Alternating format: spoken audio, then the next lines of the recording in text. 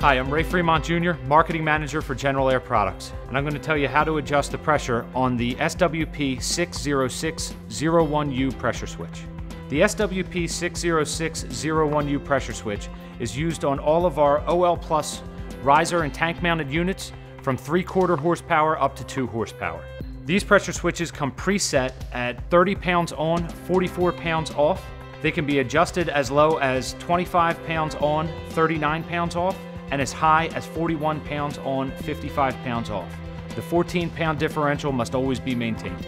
The key to adjusting the pressure switch correctly is knowing which parts you'll be working with. Begin by removing the cover. Note that there are pressure switch adjustment procedures inside the cover of every one of our pressure switches. The first part of the pressure switch I want you to take note of is the electrical connection terminals for incoming power and power to the motor. This is the pressure adjustment screw, which we'll be turning to adjust the pressure range as we move forward.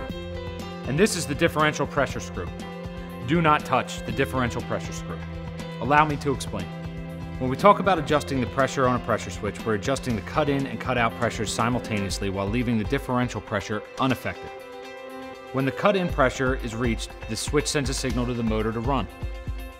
When the cut-out pressure is reached, the switch sends a signal to the motor to turn off.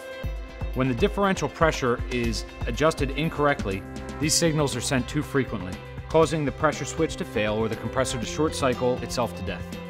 If you still think you need to adjust the differential pressure, please call us at 800-345-8207 to speak with a tech for further instruction. To adjust the cut-in and cut-out pressure simultaneously, you need to turn the pressure adjustment screw on the pressure switch. Now remember, adjusting the pressure switch is not an exact science. Some manufacturing tolerance should be allowed for.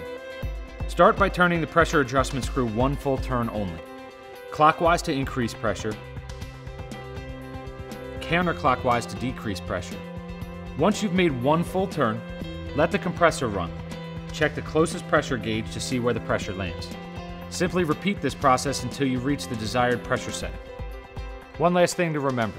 Whenever you buy a General Air Products fire protection air compressor, you have access to technical support for the entire life of the unit.